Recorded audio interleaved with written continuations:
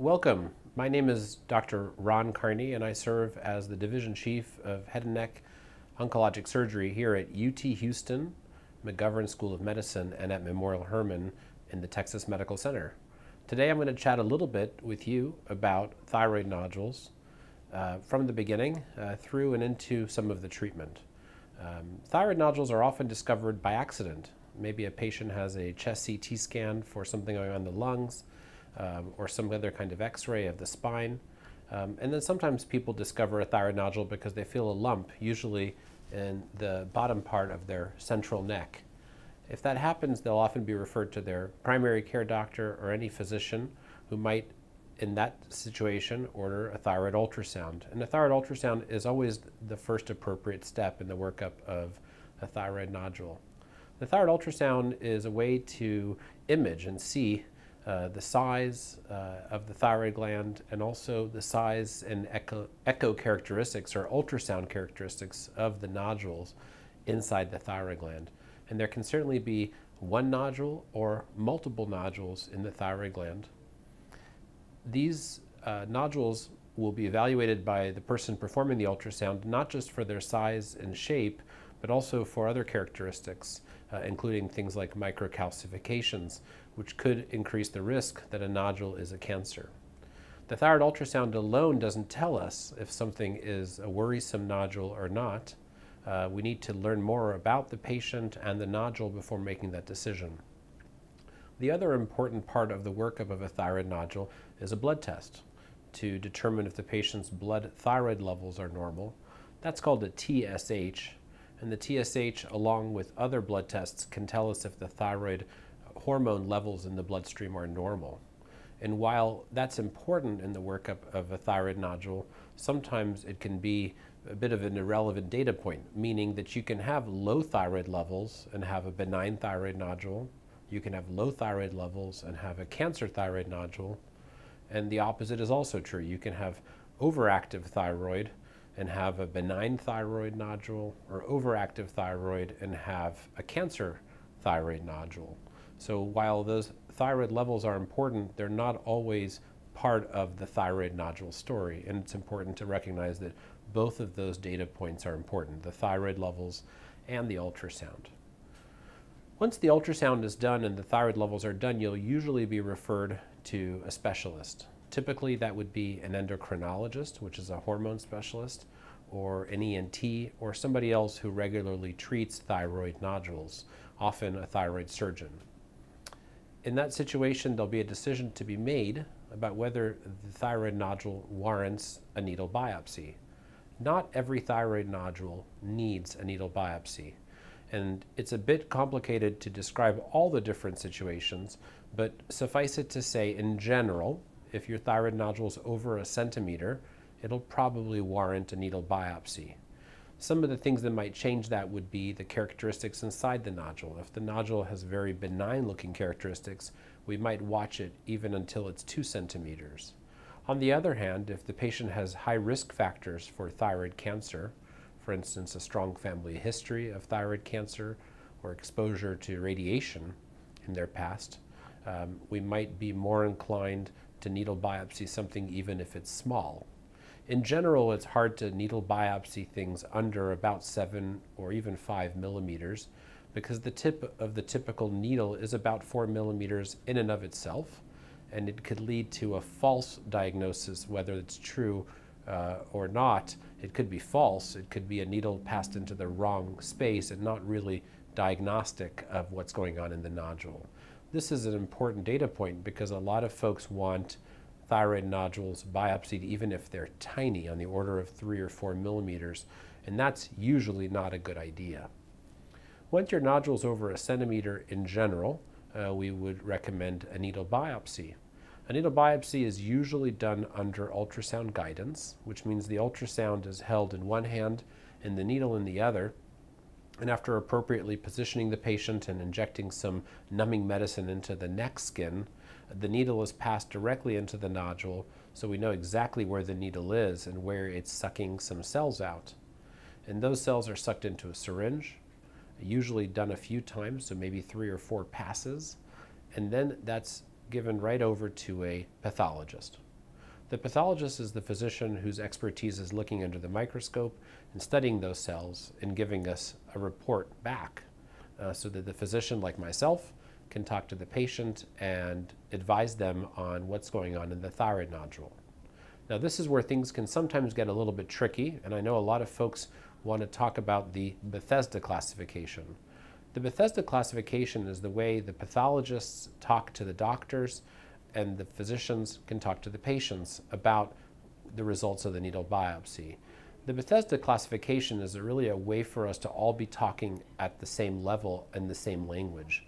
And ultimately, it gives us an understanding of the risk that a nodule can be cancer.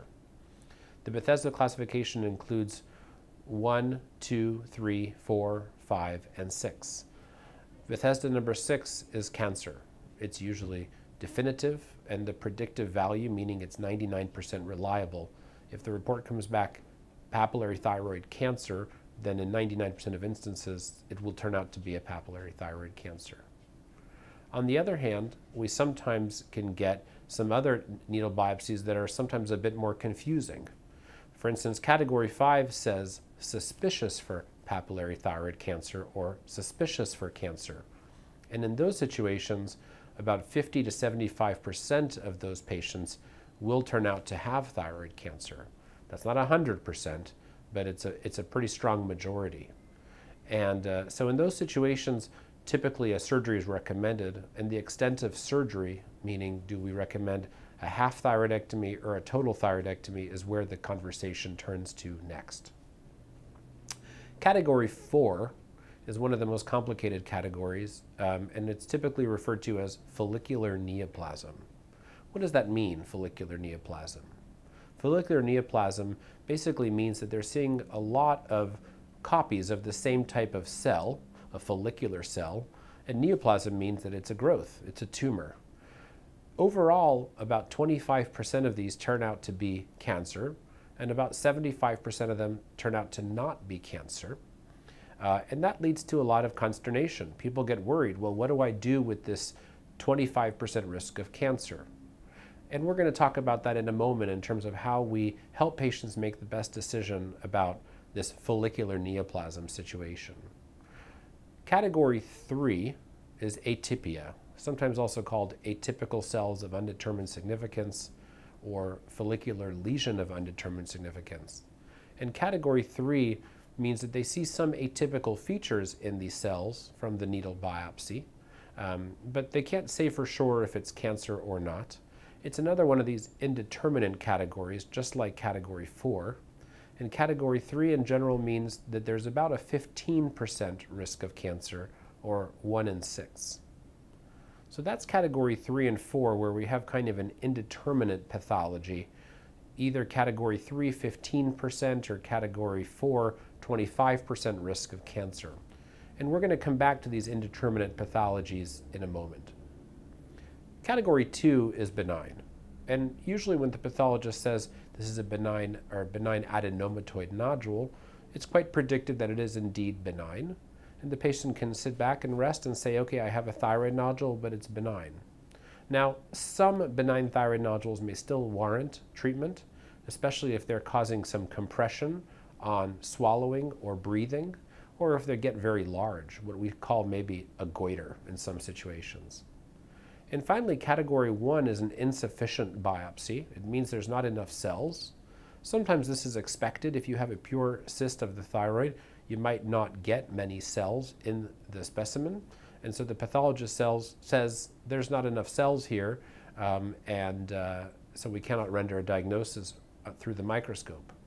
In some situations, that means to repeat the biopsy unless the patient quite clearly has a cyst, in which case we kind of can tell that the pathologist is going to call it a category 1. Those are the 6 categories of needle biopsy. And when we get that data back, we have to take a lot into account when we talk to the patient. And this is why it's so important to get in front of a professional thyroid physician, whether it's a thyroid surgeon like myself, an ENT or endocrine surgeon, or an endocrinologist. These are the types of doctors that can best counsel you on the next steps based on the needle biopsy. But the needle biopsy alone is not the whole story. We have to also know your thyroid blood levels. We have to also know your family history and your personal history, what other medical problems you have, what other ongoing medical conditions you have. And then we have to know a little bit about how you feel about the medical condition. In general, most thyroid cancers are called papillary thyroid cancers, and papillary thyroid cancers in general, relative to other cancers of the body, are relatively less aggressive. Now, what does this mean? We're still using the C word, cancer. Thyroid cancer, it can be a very serious cancer, but in general, papillary thyroid cancer, if caught early, is highly treatable, and the mortality rate or the risk of dying is very, very low. In most patients who have thyroid cancer, the treatment is surgery, and in some instances also a dose of radioactive iodine, which comes usually after the surgery by a few weeks to months. But let's take a step back towards those needle biopsy reports. Let's go back to those indeterminate needle biopsies, category 3 and 4, the atypia or the follicular lesion. This is where a lot of patients have questions, and hopefully this video can help you get some more information about how to proceed. In some situations, it may make sense to go directly to surgery. If there's other things seen on the ultrasound that make it very suspicious to cancer, let's say an enlarged lymph node, or maybe the ultrasound characteristics are very, very concerning for cancer, then even with a category 3 or 4 Bethesda needle biopsy, we might counsel a patient to surgery. On the other hand, we do have some other good options with category 3 and 4 needle biopsies. In category 3 in particular, we can offer the patient a period of time to monitor the nodule for size. We can also recommend, after a period of a few months, to repeat the needle biopsy. Typically, if we repeat the needle biopsy and it comes back atypical twice, we probably will recommend at least removing half of the thyroid gland.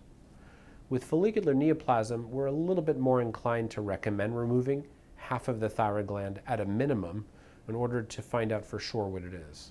And when I say find out for sure what it is, when we take something out in surgery, the pathology goes again to the pathologist, the specimen, the tissue that's removed, and in that situation they can make a definitive diagnosis, a final diagnosis on whether or not it is cancer or not. So it's often about a week after surgery when patients finally find out if it is a cancer or not. We have other options with this indeterminate category 3 and category 4. Sometimes we can do what's called molecular testing, which is another needle biopsy sent to a company where they look at all the expression profiles of the proteins inside the needle biopsy and try to look for patterns that might suggest that it is more likely to be benign or more likely to be cancer. And sometimes that helps patients further figure out if their nodule is concerning or not. None of these tests are 100%, and again, we always have to take into account the overall patient condition, the other aspects of the examination of the neck, other symptoms, the patient's thyroid blood levels, their family history, and their personal health history in order to make a plan for the patient about whether to monitor the thyroid nodule, repeat a needle biopsy, or recommend a surgery. When it comes to surgery in thyroid nodules, it really depends on, again, the needle biopsy, so we can recommend the appropriate extent of surgery. It also depends on what type of thyroid cancer. We haven't really spoken yet about all the different types of thyroid cancer. In general, the vast majority of thyroid cancers are what are called papillary thyroid cancer. And papillary is a feature of under the microscope what the cells look like in terms of how they're organized. Papillary thyroid cancers are the most common thyroid cancers, followed by follicular thyroid cancers, which are more rare but are also seen and often can behave like papillary thyroid cancers. Finally, there's two other categories of thyroid cancer that are common: the medullary thyroid cancer, which is often genetic and inherited, and then finally the very rare and very aggressive anaplastic thyroid cancer, which is a very rare thyroid cancer, usually seen in the elderly and usually very aggressive. So it's important, if you do get diagnosed with thyroid cancer, to find out exactly what type of thyroid cancer you have. Get a copy of that pathology report. Make sure to look at it with your physician and make sure you understand what type of thyroid cancer you have. Assuming you have a diagnosis of thyroid cancer, it's also important to have appropriate staging. Staging for thyroid cancer really means knowing as much as you can about the thyroid cancer before going in, before the surgery. And usually an ultrasound is enough and will suffice to tell us everything we need to know about the thyroid cancer, especially in regards to the extent of lymph node involvement. Your first surgery ought to be, in most situations, your last surgery for thyroid cancer, meaning that if you're having an operation for what is a known thyroid cancer, the surgeon should be able to know before surgery a good deal about the extent of the lymph node spread, and he or she should plan the surgery to include the areas where lymph nodes can and have already spread to make sure to remove those. That's very, very important. It's important to find a thyroid surgeon who does at least 40 thyroid surgeries a year, and no one should be embarrassed to ask their surgeon how often they do thyroid surgery. Thyroid surgery has some tricky points to it, including nerves that control the vocal cords and help in swallowing, and also other glands in the area, like the parathyroid glands, that have to be preserved in order to maintain calcium function. So in summary, today we've talked about the workup of a thyroid nodule, and we've talked a little bit about blood testing, an ultrasound, somebody who can take a good history and physical examination, usually an endocrinologist or somebody who regularly does thyroid surgery. We've talked about ultrasound and also needle biopsy. We've talked a little bit about needle biopsies and how that information is conveyed back to the patient, and especially when it comes to those category 3 and 4 Bethesdas, how we talk about indeterminate pathologies and what are the next appropriate steps. There's no one right answer for everybody. Every case is different, and it's important to sit down with your physician and talk about the ultrasound, talk about your blood test results, and talk about your needle biopsy results in order to make a good plan. Thank you for joining us today for this short video clip about thyroid nodules. My name is Dr. Ron Karni here at UT Houston McGovern School of Medicine.